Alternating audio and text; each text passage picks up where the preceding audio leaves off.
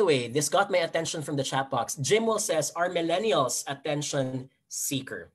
Firstly, I think that wanting to seek attention can be universal regardless of your age.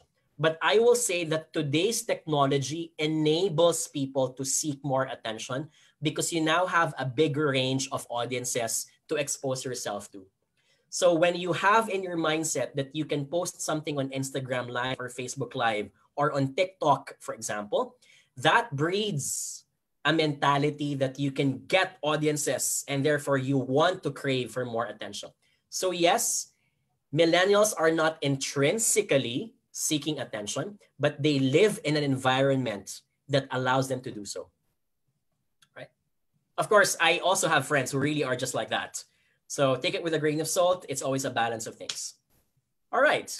Second, this is the last part, guys, now before we go for a Q&A. Empowerment yields engagement. We have a tendency to micromanage younger employees because we think they are less experienced.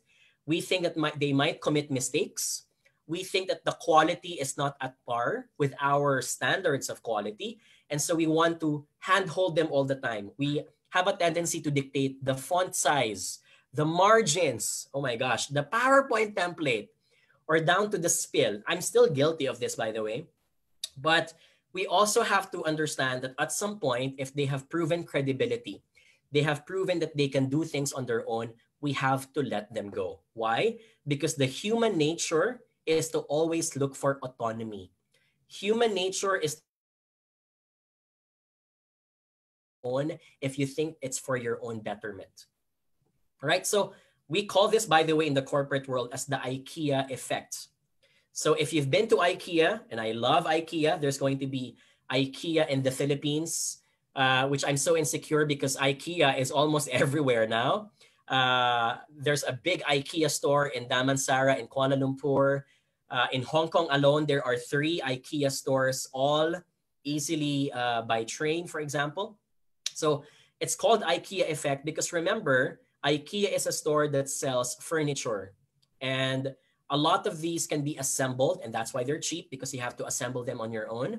So in IKEA, they've noticed that when people assemble chairs and furniture on their own, even if it's not good-looking furniture, they think it's the best furniture in town. Why? Because they spent their own sweat and blood in doing so. That's called the IKEA effect. When we're given the ability to be autonomous, independent, doing things on our own, we love what we do. All right? Because it makes us feel that we are valued, we are important, and that people do not dictate how things are. So we think that something is of higher value versus its real value when we take part in building it. All right. So therefore, here's the last part. Empowering means giving space for flexibility. Flexibility, for example, if you can, as much as possible. Flexibility of time, flexibility of rewards, flexibility of roles. When I say time, do not micromanage that your direct report, millennial, has to be back in his cubicle by 1 p.m. after lunch. All right? I think we live in a time today wherein if we are in a good mood, continuing working until 1 p.m., and we're on a great mood to finish a project, we will do so and we will finish our lunch later on. That's fine as long as you don't disrupt the operations of the company. And if you can empower your millennial to dictate their time at work, why not? That's empowerment. That's flexibility. Same thing for rewards. We consult for a lot of companies in Southeast Asia. And one of the companies we've really loved, I can't share the name of the company, but this company offers flexibility for their millennial employees. If you're not yet pregnant, or you don't have any options, or you don't have any plans of getting pregnant, and if pregnant women, for example, get financial benefits, if you are a single employee and a millennial, you will get the same amount of financial benefit, the equivalent of it, so you can spend it on something else, gadgets, travel, etc. So that's part of rewards. Millennials love it when they can encash their sick leaves, for example, because they know that they're healthy and that they will still continue showing up to work. So might as well encash that money so they can spend it on something else.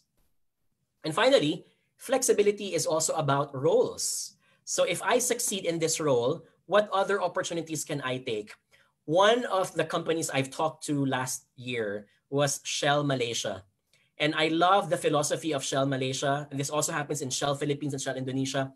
They have this unspoken rule that after 4 years, you now have the ability to work in a different department that you think can hone your skills. Because if you've been staying in that company in that department for too long, you might get bored or you've mastered things already and that you are not improving your skills. So I love that because you're offering opportunities for them to go somewhere else without necessarily leaving the organization. So the flexibility of roles, if I'm from finance, can I move to marketing because I've changed, I had a change of heart?